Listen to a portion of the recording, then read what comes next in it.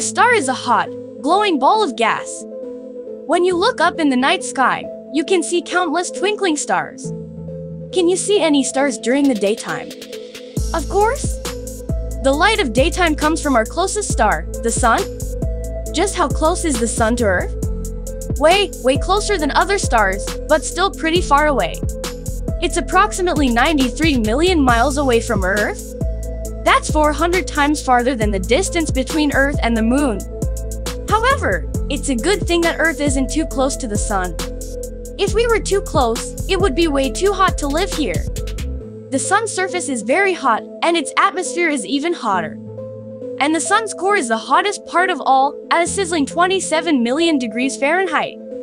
Our Sun is about 100 times wider than Earth, but it is just an average-sized star. Astronomers have found some stars that are 100 times bigger than the Sun and others that are 10 times smaller. The Sun is also right in the middle of its life cycle. Right now, our Sun is in a stage called yellow dwarf.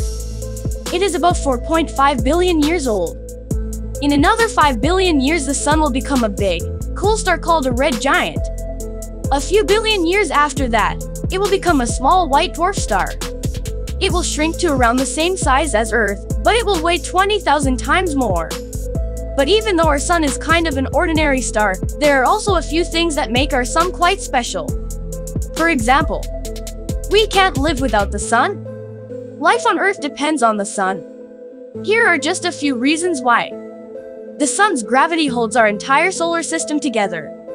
Our solar system is even named after the Sun. The Latin word for sun is sol. Heat from the Sun makes Earth warm enough to live on. Without light from the Sun, there would be no plants or animals and, therefore, no food, and we wouldn't exist.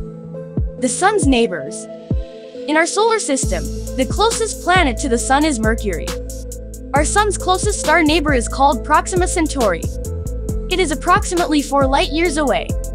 What does the Sun look like? First of all, you should never look directly at the Sun without very special protective eyewear.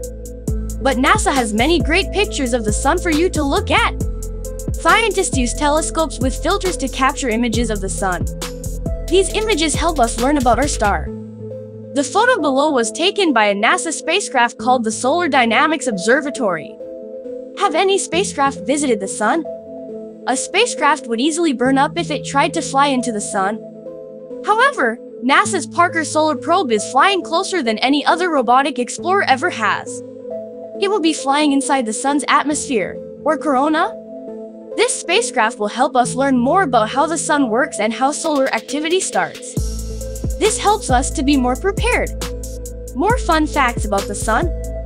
The Sun goes through ups and downs in activity like solar flares. It gets more active with more sunspots and then less active over a period of 11 years. This is called the solar cycle. The Sun has been getting slowly brighter since it was born. A couple of billions of years ago, the Sun was a little dimmer than it is now. The Sun contains almost all of the material in our solar system. 99% of it. All the planets, asteroids and comets add up to less than 1% of the total.